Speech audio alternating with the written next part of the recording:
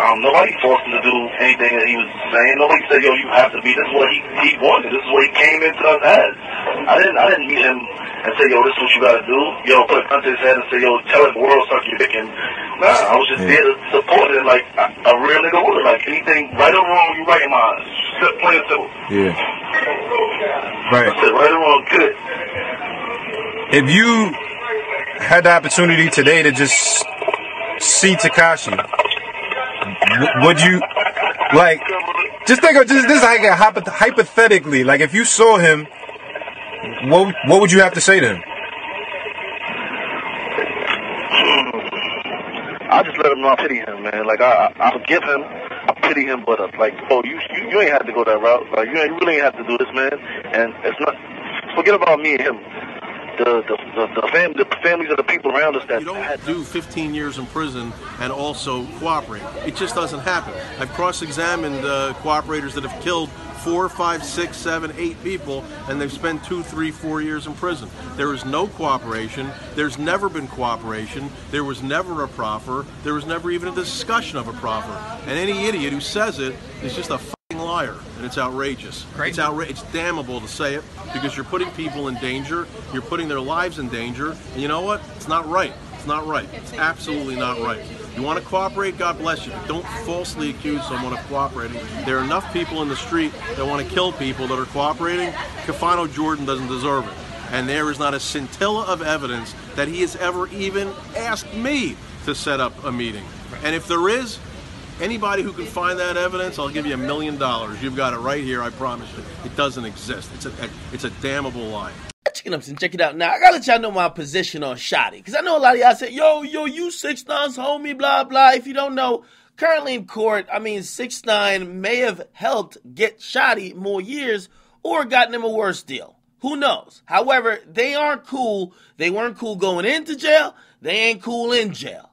Now, how do I feel about Shotti? Honestly, I could only judge a person on how they treat me, how they've been to me, how I've seen them be when I'm around them. And Shotti, honestly, was always a protector. Anytime I've been around Shotti, he made it very clear that before anybody hurt anybody around him, he would die. Literally, point blank, period. He is someone who has put himself on the line, and he's someone who, even if maybe sometime he should have said chill, he was willing to back up anything from the people he loved. Now, are there other things to his character that I may not know, that I may have found out about them in the media or heard about from whoever? Yes. However, my experience with him has been nothing but positive. So it is really a sad situation when I see him get sentenced. And if you don't know, Shotti, a.k.a. Kafano Jordan, he was sentenced to 15 years. And I'm not going to lie, I didn't feel too good about this. And by the way, if you're wondering why the story is late, man, this shit does kind of hit home. Listen, I spent countless hours in a studio talking to Shotti in hotels, just the hotel lobbies, talking to him like, yo, listen, I know what you're trying to build. I know what you're trying to do. I know how you're going to get there. And I see how you're acting and moving like a renegade, which, shit, it might get a few things done, but be careful. Also, you got to stop doing a few things. You can't, I've always said, you can't be a famous criminal.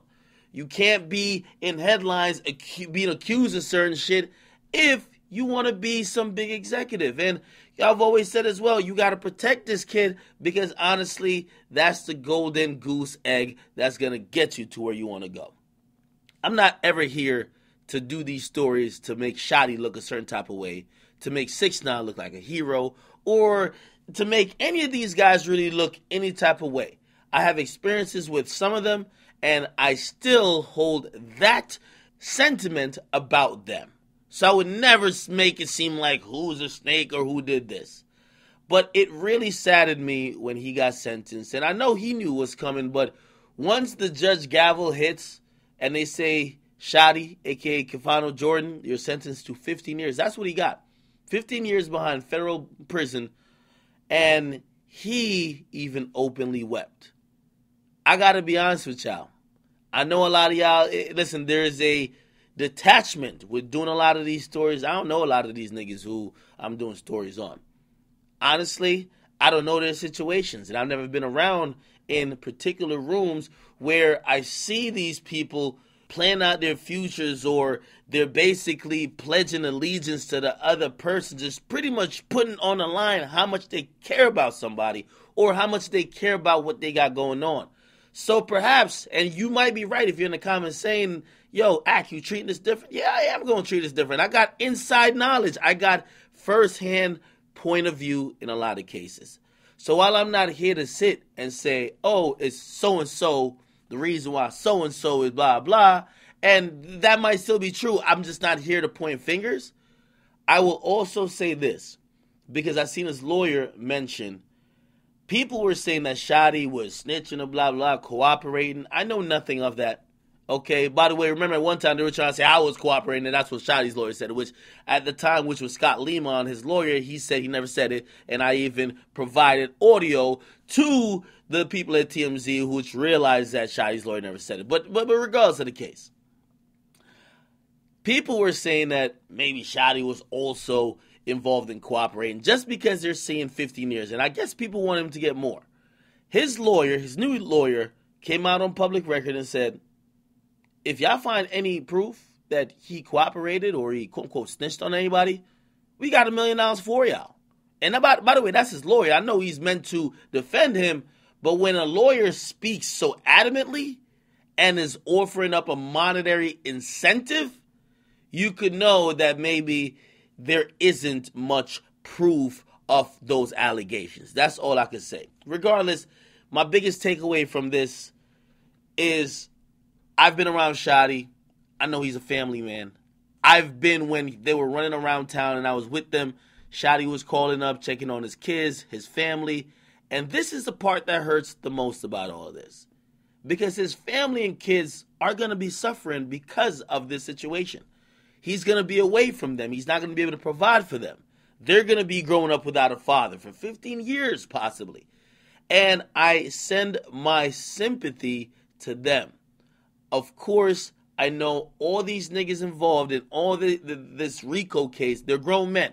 They're making decisions as grown men. But you cannot forget that there are innocent bystanders and family members and people who rely on them that maybe they ain't know all the shit that was going down, but they relied on their dad, their brother, their son, their uncle, not only to provide a check, but to be there. So I just want to say I really send my sympathy and I pray for his family. Shotti gonna be good. Shotti, let me tell you this.